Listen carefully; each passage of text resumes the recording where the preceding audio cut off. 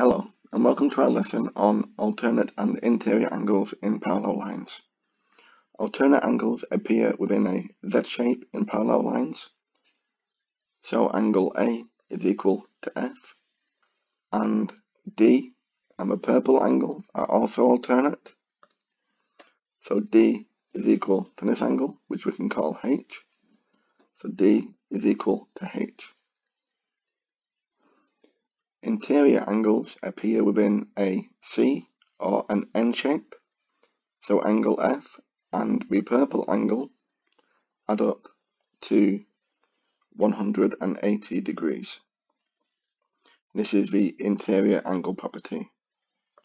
D and A are also interior, so D add A again is equal to 180 degrees.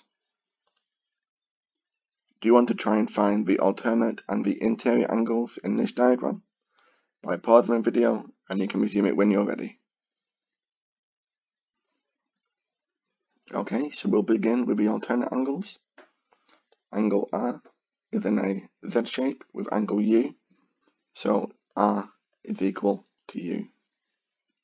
And we'll call the pink angle angle X. So angle X is alternate with angle T. And the interior angles are angle X and angle U. They both add up to 180 degrees. And angle R is alternate with angle T. So R plus T is also equal to 180 degrees. Okay, let's use these two properties to solve some problems. Okay, in this question, we can see the 72-degree angle is in a Z shape with angle A.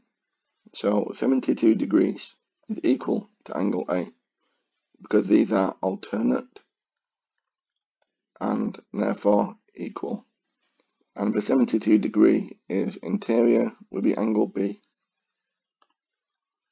So 72 plus angle B will equal 180 degrees. So angle B will be 108 degrees. We can check this works because angle A and angle B lie along a straight line. So A add B should be equal to 180, and 72 plus 108 does make the straight line. Okay, do you want to try and work out angle D, E and C in this diagram? By pausing the video, and you can resume it when you're ready. We can see angle C and the 124-degree angle are vertically opposite, so C will equal 124 degrees. Angle C and angle D are alternate, so D will also be equal to 124 degrees. And finally, we can see angle E and angle C are interior, so E will be 180 degrees minus 124. E will be 56 degrees. Okay, let's try one more question. Okay, in this question, do you want to try and work out angle F using alternate and interior angle properties? You can pause the video and resume it when you're ready. So the key to this question was to draw a third parallel line which crosses through this point here. And now we have two pairs of alternate angles. So this angle is equal to 54 degrees, and the other part of angle F is alternate with the 21-degree angle. So angle F is made up of a 54 and a 21-degree angle.